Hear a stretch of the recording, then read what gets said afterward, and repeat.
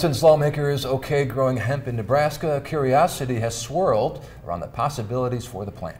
A new course at Doane University will now allow people to explore those possibilities. Channel 8 Eyewitness News reporter Brianna Campbell has more on this story.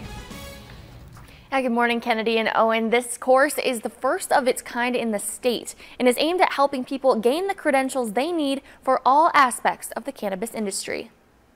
We're really looking at a treasure trove that's just opening, and we're just seeing the surface right now. Cannabis. It's a plant that comes with a stigma. Many think all it does is give you a high, but there's a whole other side to it, hemp.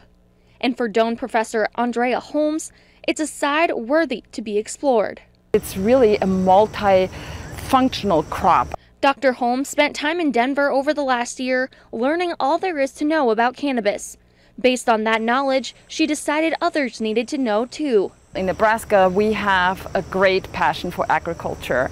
Our expertise in farming, our climate, just lends itself perfectly to launch a program like this here.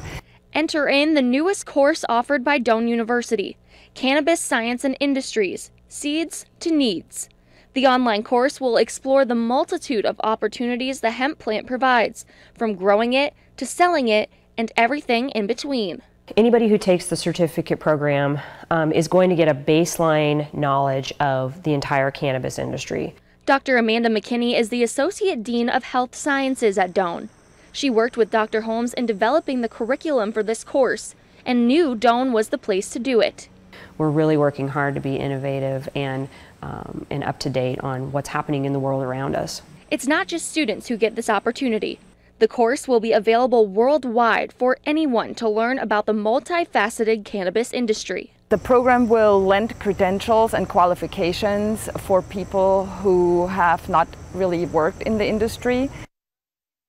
This course will be taught by experts in the cannabis field, including those Dr. Holmes worked closely with on her sabbatical in Denver. It isn't open yet, but will be available for enrollment later this fall.